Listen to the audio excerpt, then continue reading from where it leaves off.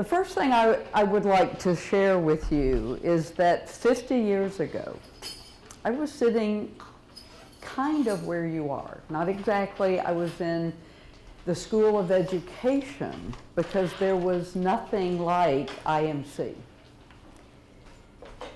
I am amazed and impressed that integrated marketing communications has been developed, and it's relatively new.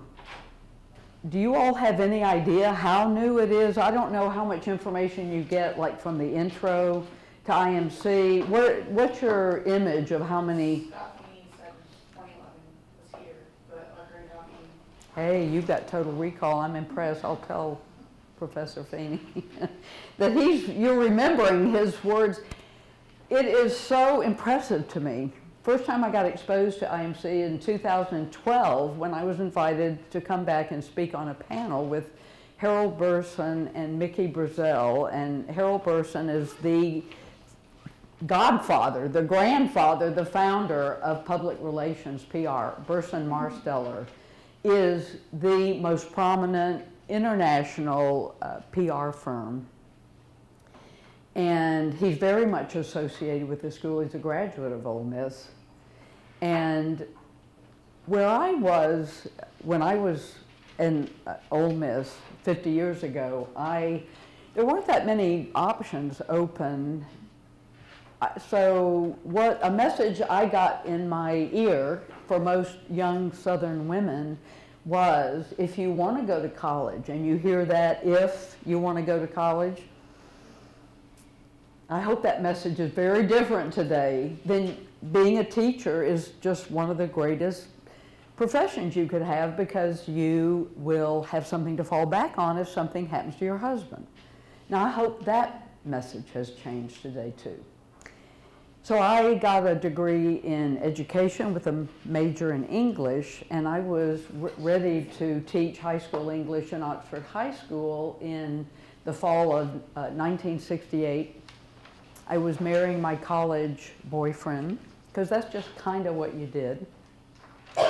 Well, I canceled everything. I didn't get married to that man, and it's nothing wrong with him. It was just the script that I realized was written by somebody, not me, for somebody, not me. So I was very lucky that I had an opportunity, I had a connection. Networking is key. People you know, that's another key. Asked me, how would you like to come to work for Procter & Gamble?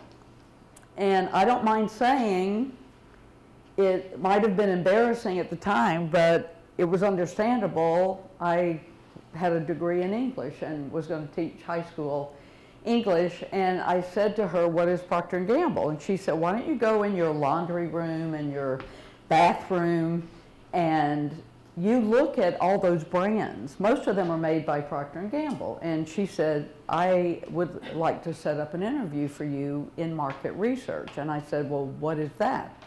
She explained to me. So I was very lucky that I sort of stumbled into this career. So I worked for Procter & Gamble for 3 years, and I was trained in consumer market research. And there are two types, and what I really appreciate, many things I appreciate about Professor Dr. Bodie, and you're very lucky to have him as a professor. He's renamed what the corporate world calls qualitative and quantitative, the two big categories of consumer research.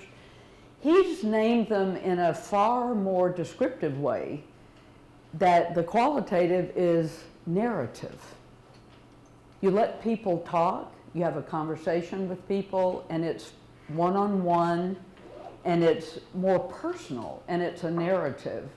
And the quantitative is all about numbers, so it's numerical. And I really appreciate the new language to talk about these two major categories that have existed as long as there have been companies and products and services to communicate. It's all about understanding your target audience. So I was trained in both quantitative numerical and qualitative narrative.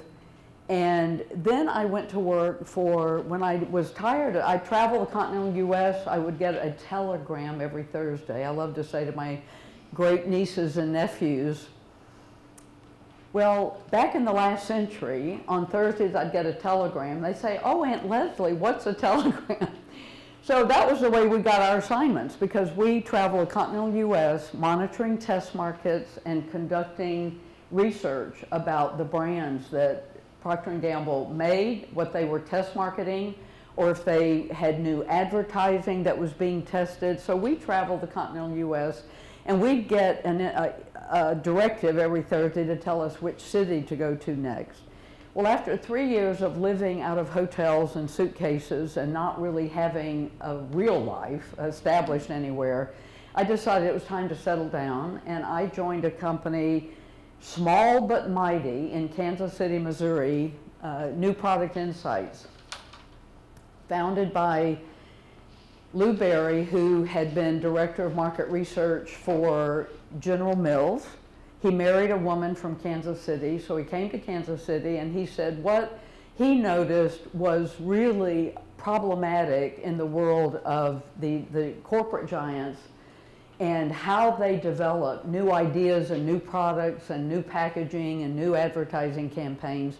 They depended on their advertising agencies. And the advertising agency really had only one idea, and they want revenues from products that are being advertised. So they really didn't do a very good job of helping companies understand how to harness their assets and develop new product ideas that are going to be successful and eventually be global. So I spent 3 years with NPI, and then I decided it was time to be on my own. Thank you very much. And I started my own company because by then I knew quite a number of key people in Fortune 500 companies.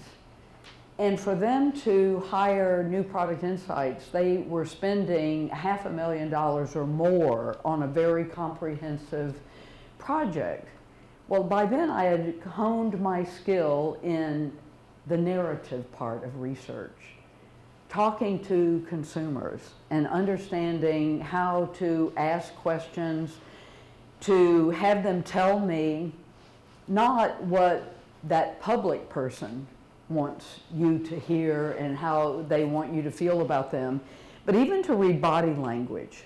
You know, when people were coming into how many have ever been in a focus group? Has anybody ever seen a focus group? Okay. How many of you have some idea of what a focus group is? Okay. Now, did you cover it, or is this you just have? Who raised a hand and said you know what a focus group is? Well, we talked about it in our account planning class. Oh. And then also just television and movies. Okay. Did anybody ever see Mad Men? I mean, that's more my era, but I knew about that. And then that woman who did the focus groups really did focus groups. I mean, that was so realistic and so authentic. It was very cool.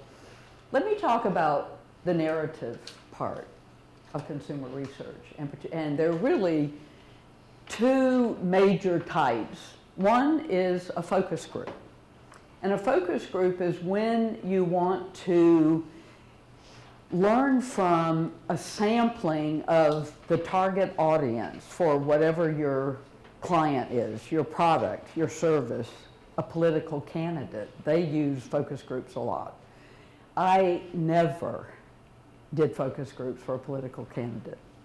I refused, because they manipulate what comes out from the consumer, and that's not the way research is supposed to work. You're supposed to really learn, get into the heads, the heart and the soul of your target customer, learn what it is they want, and I hone my skill in being able to ask the right questions that is never leading. You never lead them. You really ask a question because you really want to know the answer. You want to know what they want. But there are people who, and there are plenty of, like those robocalls you get during some kind of campaign or some kind of election, and they'll say,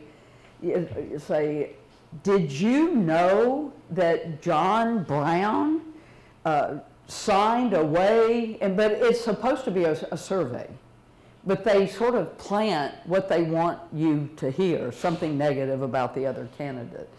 The way it's supposed to work is a sampling of the target audience is recruited, in this case recruited by national market research companies, because they want to get people who just represent, let's say, female head of household, 18 to 24 or 25 to 34 in a certain age group. They use certain products.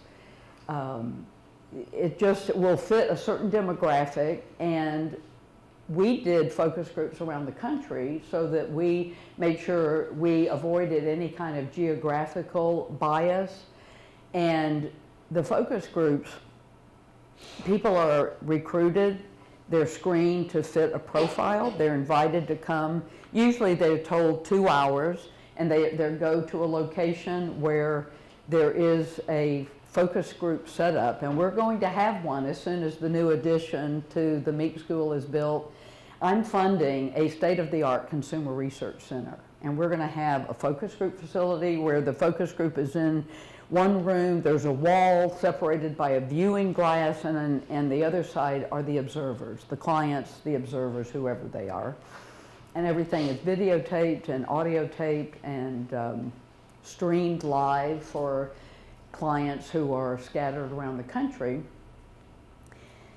The other type of narrative is called an individual interview or an IDI, individual in-depth interview, individual depth interview, IDIs. And that's when a focus group is it works when it's okay. You really want people to stimulate conversation. They're listening to each other, and what one person says is just going to help create a thought in somebody else's mind, but there's always the potential that there's a bias that happens. And you have to be skilled in making sure that bias you can't do like in a courtroom where it says to the jury, strike that from the record. Somebody has said something they shouldn't have. Well, those people heard it. Excuse me? You know, maybe it's not going to be in the recorded record, but it's been heard. So if you really need very clean, very unbiased information, then you choose the IDI, the individual in-depth interview, to talk to people individually. And I've done that in a room, face-to-face, or I've done it via video conferencing. That's very big. Many times our clients are scattered all over, or I do teleconferencing. So, for example, when one of the Johnson & Johnson family of companies that makes a drug, a biologic for rheumatoid arthritis, and I needed to talk to rheumatologists, the doctors who prescribe it, and they work with rheumatoid arthritis patients, there aren't that many. There are about 100 in all of the U.S. Rheumatologists are a very small segment of the doctor pool, so I would do teleconferencing. So I could be anywhere. I could link 3 doctors from across the country, and I could be anywhere. The only disadvantage is that, yes, my clients could listen in, but it's not the same as seeing the live. A lot of it is reading body language. And that's part of the skill, too, of being a qualitative researcher, is you read. I always look to see where people, I've got a table and I've got chairs around it, and I always like to see who comes in first and where do they choose to sit. Because we don't assign seats. So they get their name cards, And I always look, whoever wants to, so I'm sitting here, and I've got this table, and I'm waiting to see the person who you know is going to try to dominate and talk the most. They're not inhibited. They're going to sit right here. They want to sit right next to the teacher. They want to be the first in, and they're the ones who've always got the hand up to, and you have to say, hey, I want to hear your opinion, but hold on to that and let me talk to Bob over here. And because you don't want to turn somebody off, but you want other people to speak. What's important in a focus group, you have to involve everybody. So I always tell everybody at the very beginning, so I tell them who I am, why I'm there, why they've been invited to come. Usually we don't tell the subject of the interview. We want them to come in. We don't want them to study up and to read up. We want them to bring those sort of fresh, unbiased ideas based on their own personal experience, based on their own opinions. And we tell them, speak for yourself. Now sometimes I want them, like if I'm interviewing students, for example, in a mock or a demo focus group, I'll say, so I love hearing what you had to say. Now, do you think your friends and your peers feel the same way, or do you think they feel differently? But normally in a focus group, I want that person just to speak for himself or herself.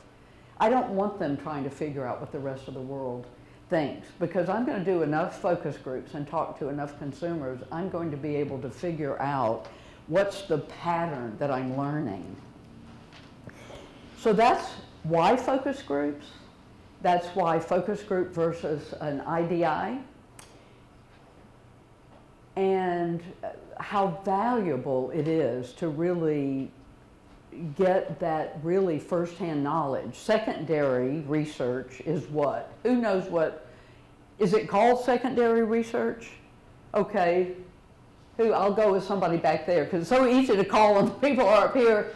Who knows, just can describe what secondary research is? Yes, somebody in the back row. Secondary research is something that's been done by another company that's already kind of not been outsourced, but something that you haven't done specifically. Thank you. That's a wonderful, brief, succinct discussion and description, because primary research is when you're really gathering from your target audience. And the secondary has already been done, and it's valuable, extremely valuable, but you've got to talk to your customer. I did so much work over the years for the Johnson & Johnson family of companies, and those young men and women who were the product director or the group product director became presidents of the various operating companies, and they would if somebody skilled, they just trusted that I was going to ask the questions in an unbiased way, and they needed something overnight, and I would do sort of the quick and dirty research, and then I'd call in and say, here's what I learned. I mean, it was that fast. But you have to really be skilled and you have to be trusted, and that came with a lot of years of work. So I started with Procter & Gamble. Interestingly, they never became a client when I became a consultant for a lot of reasons. They had their own resources in Cincinnati where they're based.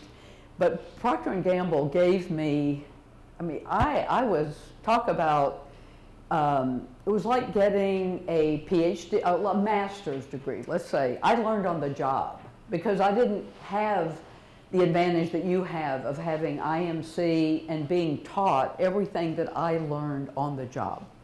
Now, I was lucky. I had a great teacher in Procter & Gamble. They were known as the gurus of consumer research. And when I left P&G and I was looking to to settle somewhere, and I ended up in Kansas City and working for NPI, all I had to do, they read my resume that I'd worked for Procter & Gamble, and the doors just flew open. I had no idea. I was still pretty naive in the business world, and you said, Procter & Gamble, that was like, I don't even know what to say, but I didn't need to say much else other than I'd worked for Procter & Gamble. It didn't matter that my degree was in education and English, and, but I really learned my skill at Procter. Then with New Product Insights, I honed my skill as qualitative, and then I eventually moved to the marketing side. I was able to interpret the consumer research into marketing strategy. So when you put those two together, consumer research and then being able to translate it into marketing strategy or creative strategy for the advertising agency or for the package design people, it really is how those pieces work together. So everything you're learning in IMC works together in the real world. It's all a bundle, and it all works together, and you're able to learn it and get a degree in it. So over the years, I worked for a number of clients. Let me get into some of the case studies.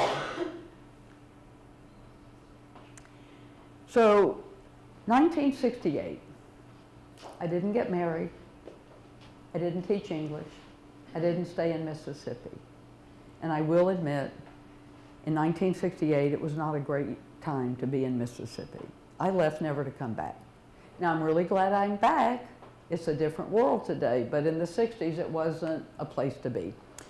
So I joined Procter & Gamble, and I was assigned to a team that Pringles was in the works. Pringles was in process of being developed. Now, so you have to really go back in time in the 1960s. Pringles didn't exist. So what happened is, this is how ideas get developed. And then I'll tell you where the narrative part of consumer research comes in. But in this, it's all worked together, the secondary research. So there was a place in Cincinnati, the world headquarters, where there were people doing nothing but looking at data, looking at categories to say, let's find something that looks right for innovation. The main criteria had to be high volume, high profit, and high household penetration. So they weren't looking for a little niche business, but one of the things that came up is the snack category, and particularly just potato chips as part of the snack category. Even back in the 60s, potato chips were a $1 billion industry. Now today it's more than $2 billion industry, just potato chips alone. I'm not even talking about all salty snacks or all snacks. So these brilliant people who are just there looking at data and statistics, and they're looking and they say, wow, somebody honed in on potato chips and said, so Lay's was the national brand. There were regional brands, but this was the national brand. And the way it worked, they literally sliced fresh potatoes and they put them in big frying vats, and then they'd go through this kind of a process. They were packaged in cellophane bags, and they were delivered in what's called a store door delivery. There were the person who drove the truck, now this were all men at the time, so I'm not being gender biased when I say, so the men who were driving the trucks had a territory. It was about 200 miles in radius, and the trucks would be loaded with cardboard boxes, and in it were the cellophane bags of potato chips. And because they were fragile, and that's how potato chips were historically developed. They were fragile, and people loved them. They were a huge success, and so they were delivered.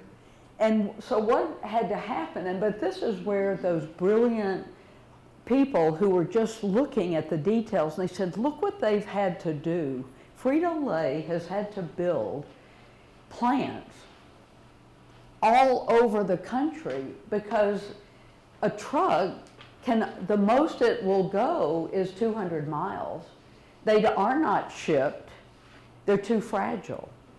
And they always felt this is part of what people love about them, is they're crispy and they're tasty and yeah, they're fragile. So we put them in these cellophane bags and we put them in cardboard boxes, and we have to have these delivery trucks.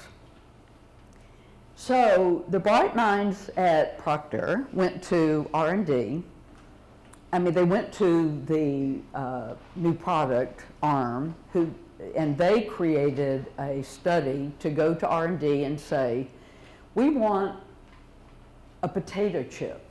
It's got to look like a potato chip, it's got to taste like a potato chip, but it's got to be packaged in a way that it's not so fragile and the packaging is different. It can't be cellophane, it's got to be something different. So where they started is fascinating, where these ideas come from and then where they eventually take a company and a product.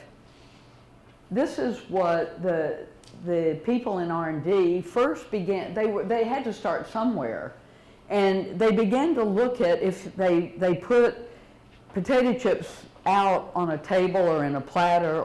They saw the largest and whole potato chips look like that. And that's where they began. They began to look at this shape, and they're thinking, you know, that's stackable.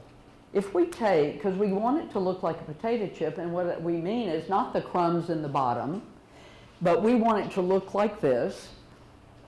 So they began to work on a shape. So that's how they got into it. And then they began to look at packaging that would be sturdy, with these stackable chips. Now, they knew that they weren't going to be able to slice potatoes and fry them up. They had to make a batter.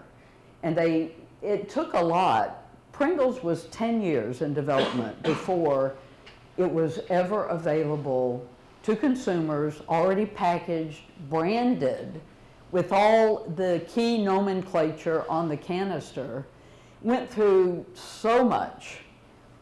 And some of the early work I did, the qualitative work, one was another type of quantitative, narrative, numerical.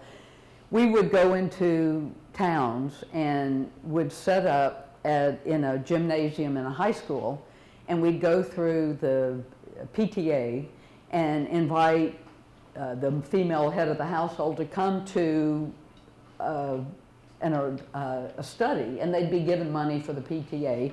And I'd have a table set up kind of like this. And so what I was doing in that particular case, I had this plain white canister. So they had already come up with the canister shape. It had not been branded yet. It had not gone that far. But this was the most minute detail, but very important. So it was in the stackable container, and it had a pop top pulled off, and then the plastic resealable. And all I was to do is to say, inside this canister, and I didn't say canister, inside, because you never suggest, you don't want to tell them what it is, you want them to talk to you in their language. I just said, open this up, there's something inside, and if you would, take it out, and you're welcome to try it. So to a person, they were opening it, but they reached in. Nobody had figured out. They thought they would pour them in a dish or in a napkin or something, but instead they reached in, and it was very sharp, and everybody was cutting themselves. Now today that would never happen with all the legal stuff. You know, we just went out and got Band-Aids and some alcohol, and we fixed everybody up, and then we shut down the table and just said, hey guys, you got to go back to the drawing board. That's not going to work. Guess what? People reach in to get those top ones. But eventually, and a lot of this was worked out through focus groups. They did both the narrative and the numerical. But Pringles, they wanted something, a brand that was whimsical, different. The word Pringle, where they got it eventually, it was the name of an avenue in Cincinnati. Somebody opened a telephone book and wait a minute, listen to this, because they'd already spent millions on it with branding agencies. It would come up with brands, nothing really resonated. So, but all of this was tested in focus groups, and then it was quantitatively tested numerically to make sure it really did. But the most important was just to see how people reacted and to see their faces and to see their body language. It was crucial to have potato chips because they wanted, even though these were made from a batter, they put the visual, they called them potato chips. Now, when I tell you that Lay's, the lawsuits that came out, they tried to shut down Pringles, and they took them to court and said, but these are not potato chips. And the judge said, well, show me a registered description of potato chips. There wasn't one. There was no trademark registered description. Now, you know they developed it and they went through the trademark process, but it was too late. By then, these were called, what are these called? What do you call them? Anybody eat Pringles today? What do you call them? Pringles. What? Okay, but what if you say, okay, yeah, if you say, let's go out and get some, because you really, I bet you don't really call them potato chips, do you? You call them Pringles. Yes, but what's great is you're thinking, what do you think of them? You think of them as potato chips, but you say Pringles. So by the time Frito-Lay was taking them to court and trying to shut them down and say, but these are not potato chips, it's a batter, and it didn't matter. So you see what happened? They just got rid of potato chips on the canister. They call them Pringles because that's what people call them. And the way they have stayed, now this is, I'll just get through this quickly because the way they stay really in the game and a big player in the game is now through variety. But the canister has lasted through time immemorial. The brand Pringles, which is really, they created a whole new category. They revolutionized the category. And it just came with somebody looking at the secondary data, pinpointing an idea, and then R&D, and then with a combination of narrative and numerical, realizing that they really had a winner. And see, they keep innovating. Now, this is that little snack size, and they're on every airplane, not just being sold in the store. I had a student in one of my classes who shared one of the coolest stories I've heard and said, well, he was on some kind of a missionary trip in Bhutan. They're in a bus on a little dirt road winding down, and they got stuck for hours while a herd of something was crossing. And by then, they'd run out of all their food and all their water, and they kept going, and there was this little store in the middle of nowhere. And they go in, and there's every variety of Pringles. So I just said, oh my gosh, I love these stories, because that's how they stay. And the reasons companies can stay at the top of their game is they keep talking to their customer. They keep finding out, what is it you're missing? You're not going to get that by looking at statistics and by looking, even doing quantitative, numerical, and sending out a massive survey to 1,000 people, 5,000 people. It's really when you get people in talking, just chatty conversation, and they're bouncing off each other. And I can't guarantee you, but I can pretty much guess where that idea came from. There are people who would say, what I do, I take my kids and we're just going to be out for the day, so I'll just put some of them in a baggie, a Ziploc bag. I'll pour some from the canister. Bingo, let's get a snack size canister, because they say the problem is, you know, they break up when I got them in a baggie. So this is where those kinds of ideas come from. has anybody ever had a bundt cake? Does anybody know what that is? Oh, good. Is anybody still making those? But I'll tell you, okay, good. No, but no. God bless her, okay. Oh. It's a franchise, so they have one in Memphis and like all over. Yeah, there's one in Pensacola and Mobile. Chicago. Well, let me tell you, there was a time when bundt cake was not such a well-known style of cake. So Duncan Hines is owned by Procter & Gamble. So when I worked for Procter, I was part of a team and doing qualitative research, the narrative, to just see what can we learn from the customer, what else can we do? And what came up were women who said they loved to make a bundt cake, and they had a bundt pan. Well, this was not nationwide. It was just somebody, you know, maybe your grandmother was buying a bundt cake pan and making it, so then they got the idea to make bundt cake mixes. And then that's where it started. And then they'd include a premium, like in the Duncan Hines cake mix, because there would first be a recipe on the side of the box, how to make a bundt cake, and a coupon to go buy a pan. If you didn't have one, you could go buy a pan. But then it became a whole industry. So love knowing that. But that's where they come out of a focus group. You just hear people talking about that. So moving to it, you remember when we thought babies were delivered by storks. You know, that was a fun story. Where you look, see the stork has a cloth diaper. That was the original, that every home that had a baby had cloth diapers. So this again this is still a Procter & Gamble arena, and those guys in the idea room, somebody spotted diapers and said every household in the U.S. that has a baby or babies has diapers. And there's got to be a better way than these cloth diapers. And they were looking at, you had to, and I love, this is really an ad from back in the 50s. This is how mothers dressed. This was like Father Knows Best, and you know, mother dressed up to, she's got a diaper pin in her mouth, and she's diapering her baby.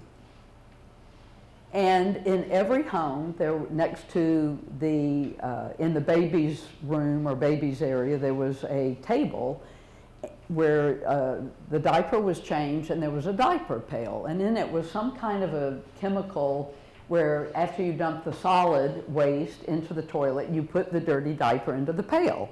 And you had to then hire a service, a diaper service, where, and you can see this is a guy delivering sanitized, sterilized, white cloth diapers and picking up the pail with the dirty ones.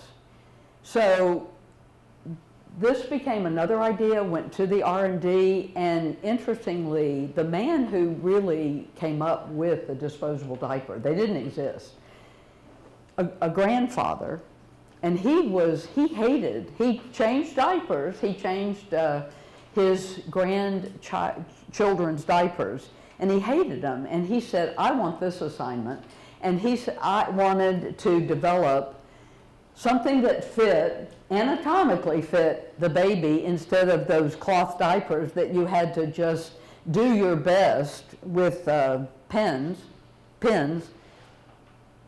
So they set out to make something that had a cloth material that would be absorbent, and then would have a plastic backing on it, and would have elastic, and would have the tabs on the side to fit the baby. So now their idea, all guys,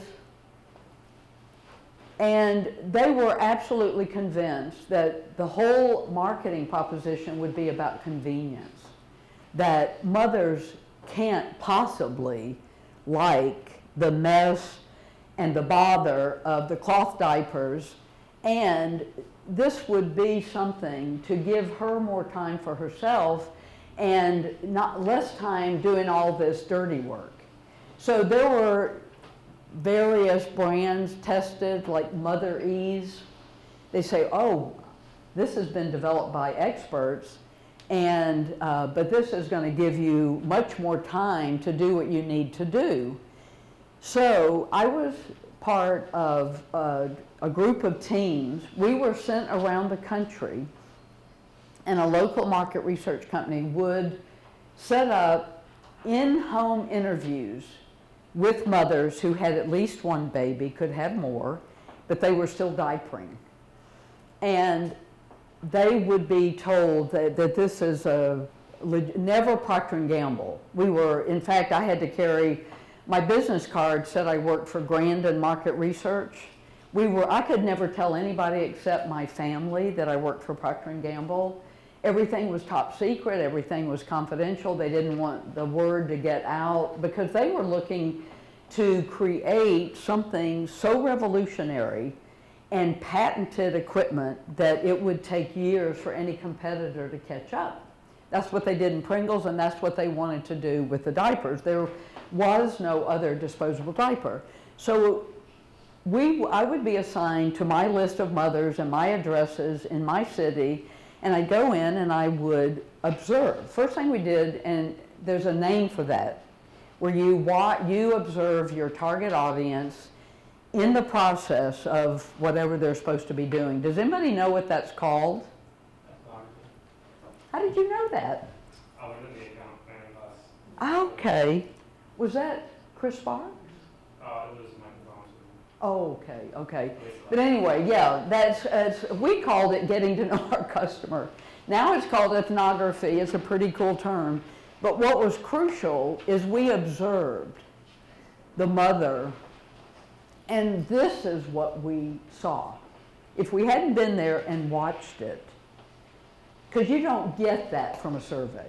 You don't get that from a quantitative numerical questionnaire. You only get it by observing. And what we saw was this amazing bond between the mother and the baby.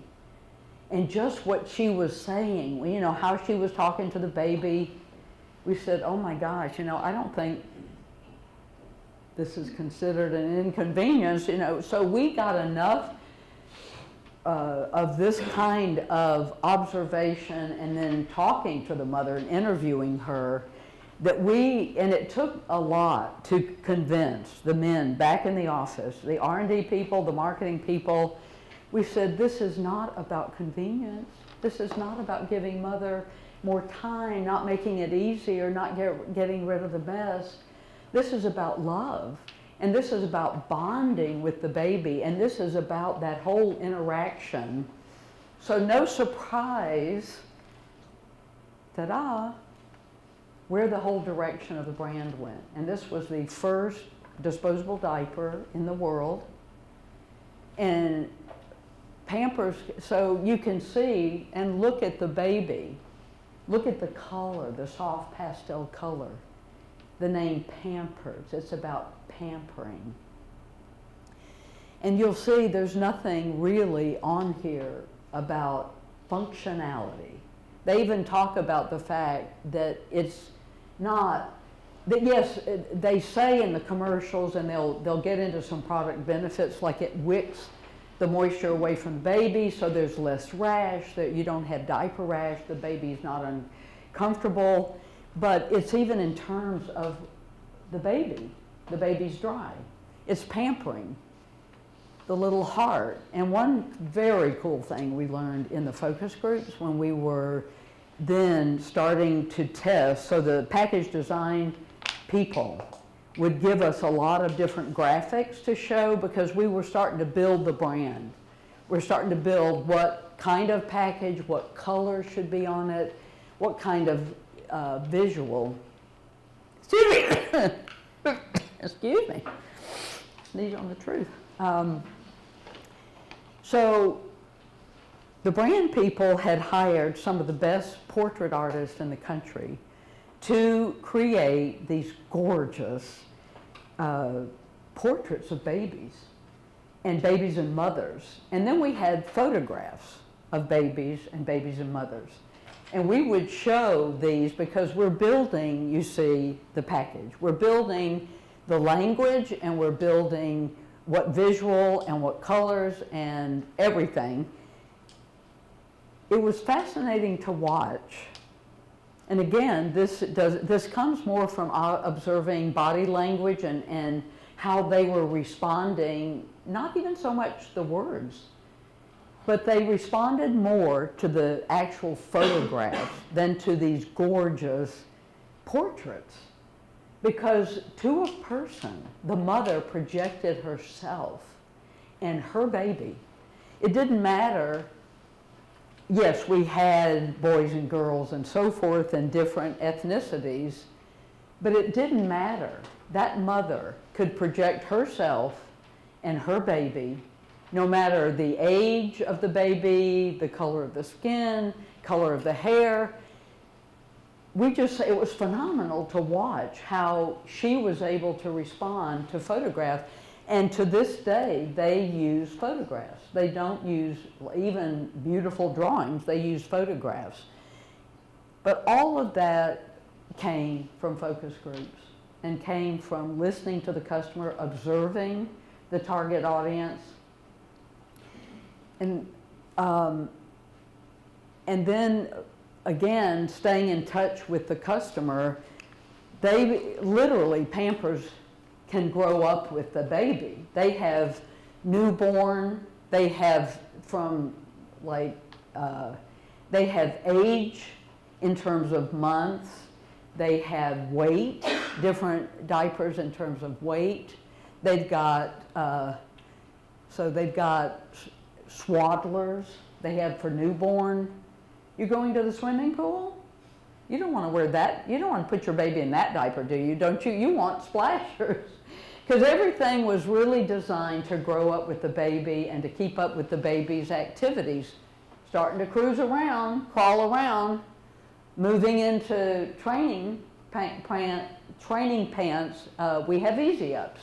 And that's how they've stayed relevant, and they've stayed on top of the game. And even though the competitors have come out, but you see what they've done, they came out with Huggies and Loves. So the competitors, when they began to follow, they followed suit. P&G had already done all the legwork, and they had shown that you really, now they're price brands. So you get Walmart brand and you get store brand. And now mothers have come to trust that those generic brands are fine, but Pampers has kept loyalty by, they have a, let's see, what's it called? It's a pack that anyway, a mother's in the hospital having a baby, she gets a new baby package, and in it are diapers. Now I'm sure in some places Love's has negotiated a better deal, or Huggies has, but at the beginning it was all Pampers. And they have in their coupons, and they also have a way for you to sign up for their baby care club, and you get coupons so you can continue to buy Pampers, and you're not spending any more than you would if you were buying the price brands. But that's how they've maintained loyalty. I was just going to cover, does anybody have a question or comment? I just was going to show one other that really came from a focus group. Yes? When did you start working for Procter & Gamble? 1968. I graduated in 68, and then that fall, I was supposed to get married August 9th. I didn't. So I started to work for Procter in October of 68. My best friend in high school, his great-grandpa was one of the key people for Procter & Gamble expanding. If you know who he is. Wait, Procter & Gamble? Expanding. Expanding? Oh, expanding. Yes, his name is Nelson Rokes. He started the aviation line for Procter & Gamble. What's the aviation line? Like the aviation department, he drew up most of the routes that Procter & Gamble's planes take to go to different countries. Oh, wow. We'd have to talk. I'd like to know his name. Right when you got here, I texted my friend's mom, and she told me all about it. So. Oh, really? Well, I'd like to know his name. Well, that's great. I love to hear those stories. So, anybody else have a question or a comment? Because I'll cover one more, because this was so only in a focus group, that it's one of the greatest focus group stories. So this was back in the 80s. Now I'm trying to remember, I think it was the 80s. Yeah, I went to work for NPI. Yeah, okay, so it was in the 80s. And anyway, so try to imagine a world without Starbucks. Try to imagine a world without High Spot and Cups and all these boutique, great little boutique coffee places. Hard to imagine, because in the day, Folgers and Maxwell House were the two national brands, and if you wanted coffee, you bought it at the store, already ground. The only place that had beans and a grinder in the store was A&P, and that was 8 o'clock coffee. But these were the two national brands. If you wanted coffee when you were out driving and about, you go to the filling station.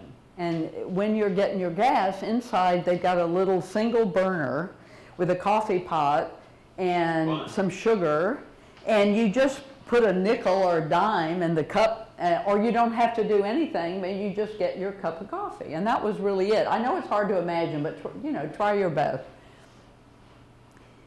So back in the early 80s, we had a client. I was with NPI at the time, and Bob Camersham and Lou Berry knew each other, and he was president of Dunkin' Donuts. It's in Randolph, Massachusetts. Very strong in the Northeast, but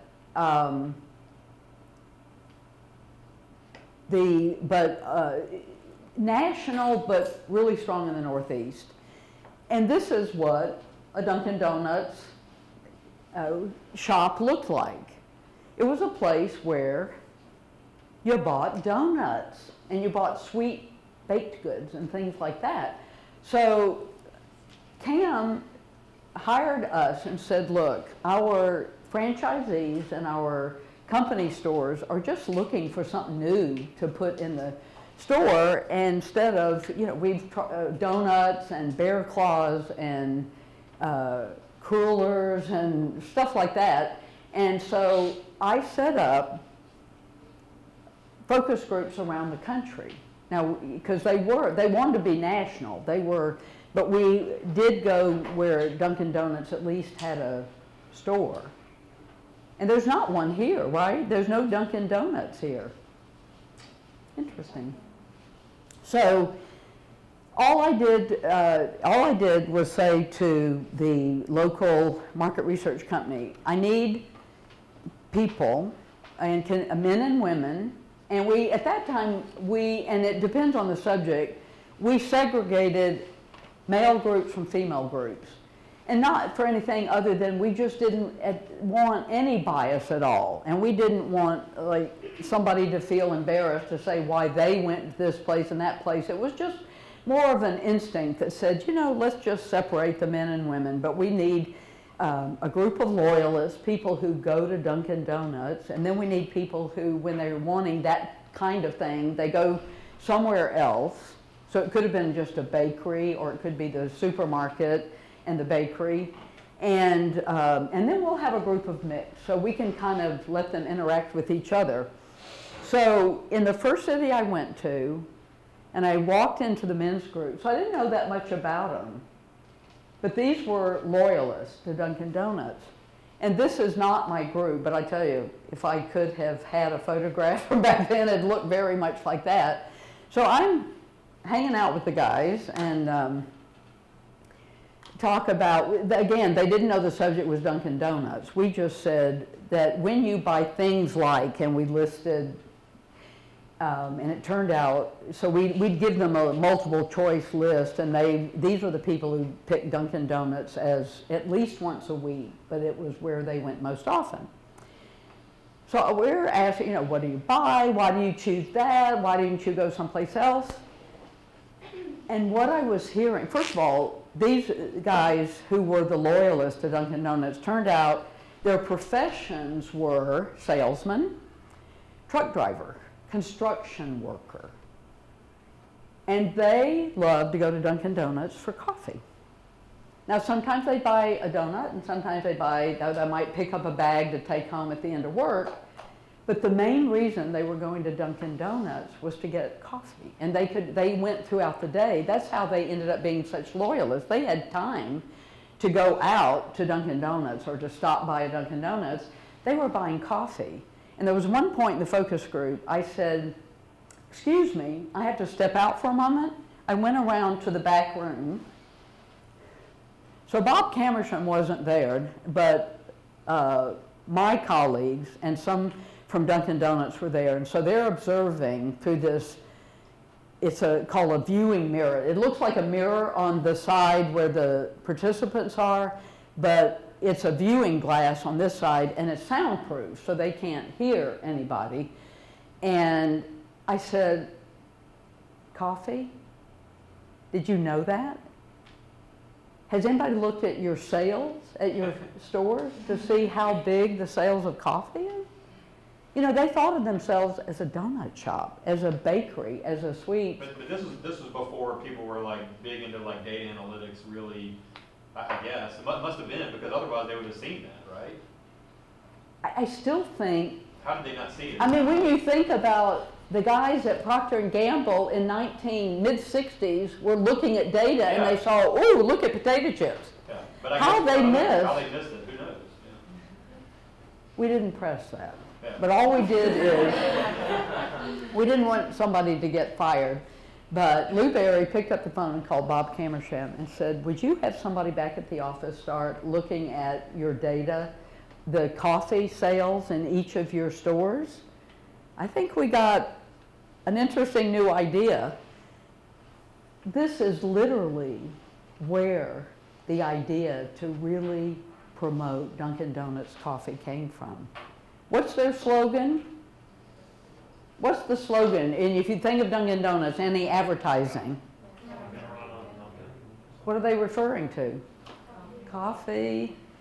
Well, this is one of the most amazing stories about how ideas come out of focus groups. This is the concept board, and I'm sorry I don't have a better, this is the concept board that we had our graphic designer and the copywriter then develop different ways of talking about Dunkin' Donuts coffee, because then we went back into focus groups to see, and what this is, so you have to really imagine, people were buying Folgers and Maxwell House, and they're brewing it at home.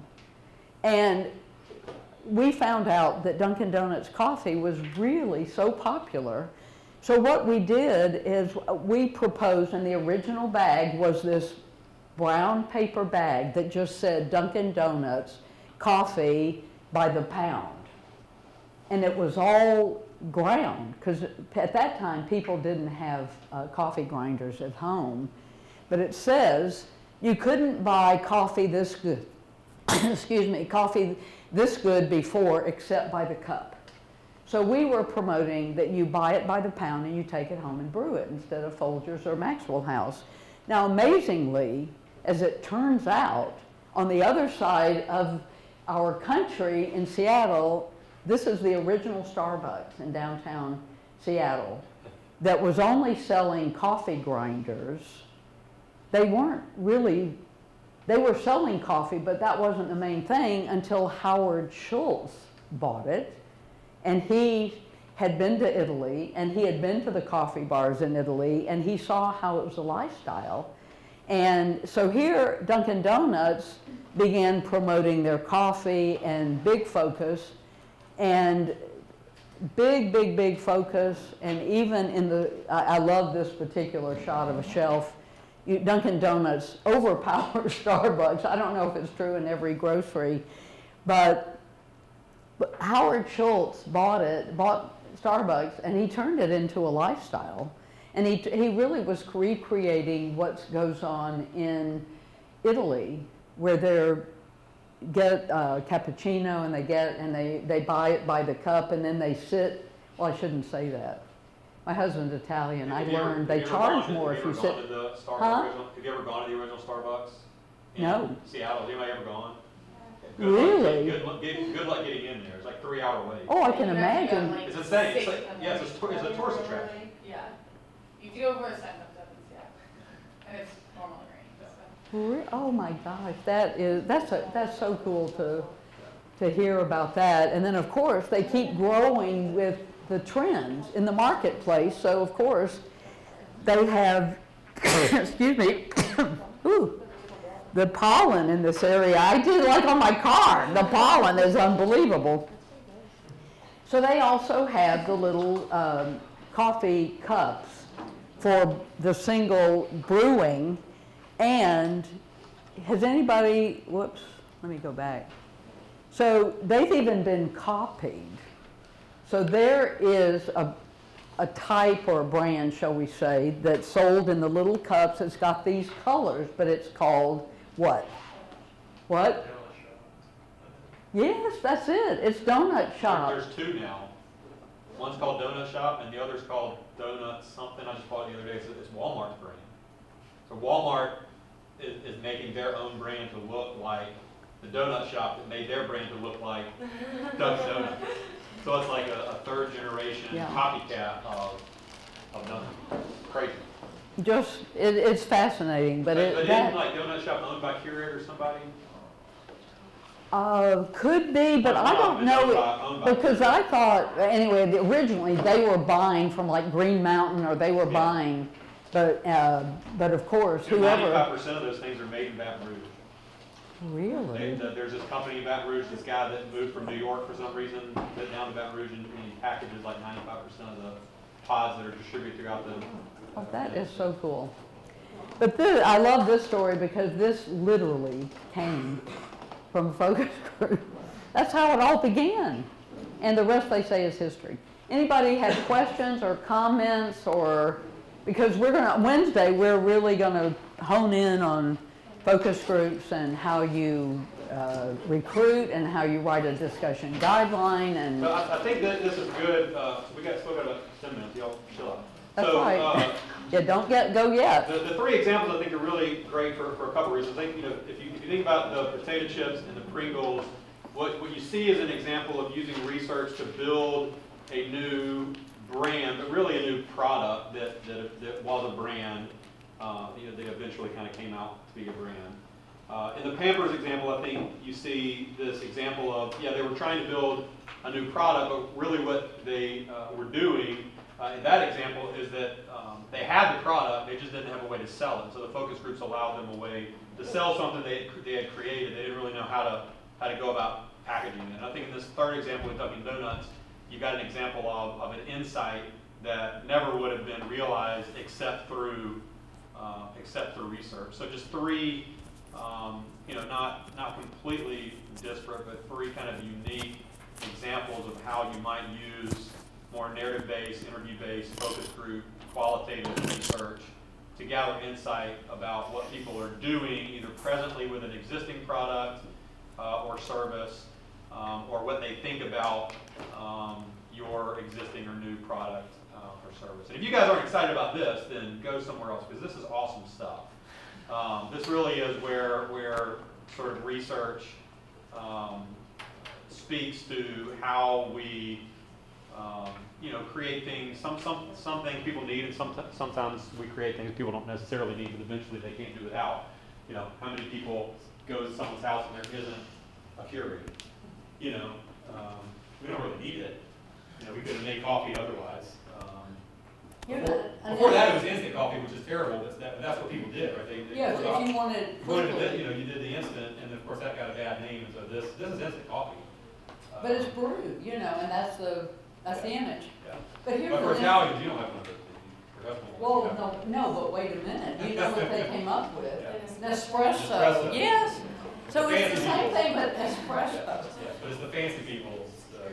Yeah, it's the same, but to get espresso, instead of another way, so.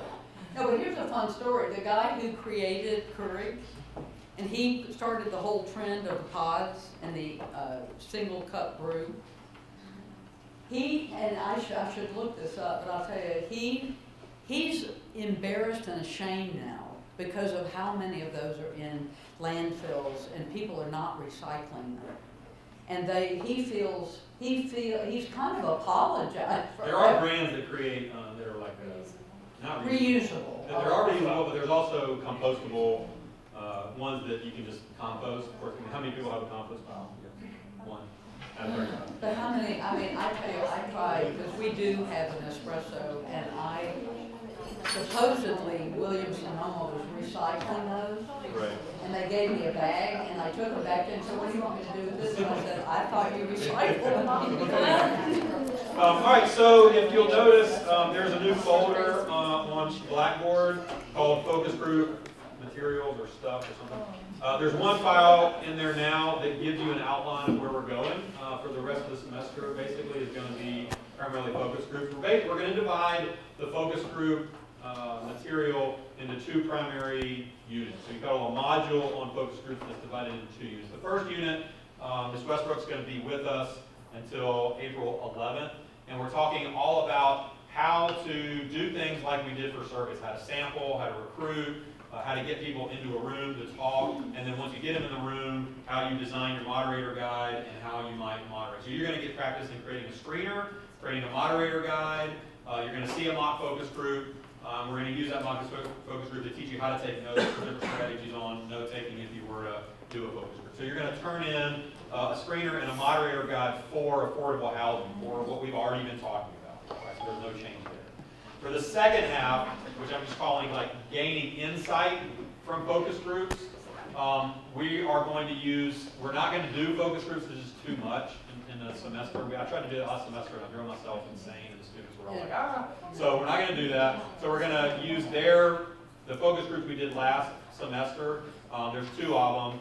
There's another client, so we'll talk about what that is and what the purpose was. But I'll show you that moderator guide. And then you'll basically, prior to one of the classes, and you'll see this on the schedule, prior to one of the classes, you'll have listened to the focus groups by yourself, taken the notes in the ways that we suggest you take notes, and come in and kind of we'll bounce ideas off each other in terms of what kind of insights you think are there in those focus groups. And then you'll turn in, at some point, sort of your project 2.0, which is just a 2-page insight document from those focus groups, along with the notes that you took from those focus groups. So you'll learn the whole process. It's just not, we're just not going to do the whole process. It's kind of like surveys. We didn't do the survey because, again, it's just too much to do within the confines of the semester that we're trying to teach you multiple methods. So the focus groups, we're going to try to get you that insight piece so that when you go to your campaigns course next semester, you'll have the experience of at least getting your hands dirty in some actual data and getting some insights, extracting some insights from some actual data focus groups. At the end of the focus groups, we're going to have a guy come talk to us again about affordable housing. He's a sociologist. He does in-depth interviews. He's going to talk about his sampling strategy and his stuff on IDIs, or what you call semi-structured interviews, whatever you want to call them. Individual, usually 60 to 90-minute interviews with one other person. So he's going to talk about that. And then we'll very briefly cover things like content analysis and experiments, very briefly, maybe a little bit of ethnography and observation for that last couple of days. That's where we're going. You'll see that represented on that slightly updated syllabus, last part of the syllabus, to tell you when your assignments are going to be due. So I'll remind you about that again on Wednesday when we'll talk about what can focus groups answer, what they can't, how you're going to sample, how you recruit, and we'll talk about screeners because you'll have a draft screener due on Friday. And I'll put up an assignment, so you'll draft a screener, put a screener up for Friday, and then we'll use that screener on Monday, and we'll critique those screeners in class so that you can turn your actual screener into a grade for the next week. Okay?